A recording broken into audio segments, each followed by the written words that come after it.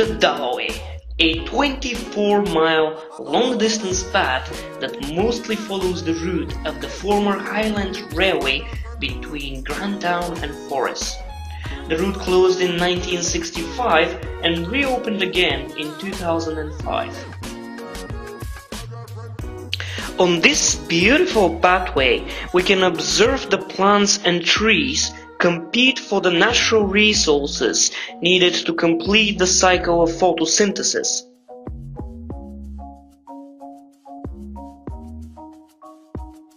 In this set process of growth, there is another actor who is often unpredictable and very dangerous. Human activities have transformed the flora and fauna of the Davaway. In every ecosystem, there is an established balance. In order for nature to flourish, it needs to reach that equilibrium. People, however, are often an active actor of changing the rules of that balance.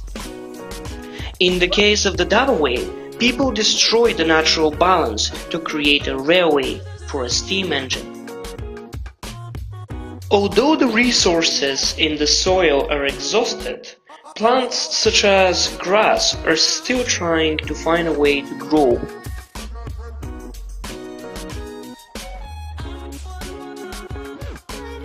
As a result, we identified three key actors who are affecting the resources on the Davaway.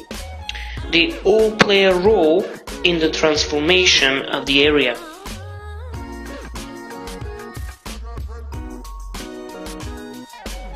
Looking for a way to illustrate the competition between the actors and the factors, we came up with a game.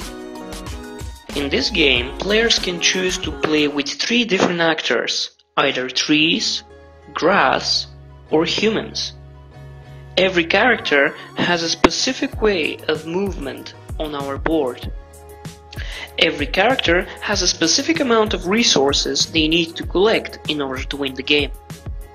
The goal of the game is to collect enough resources in order to grow your plant or representative a human and win the game.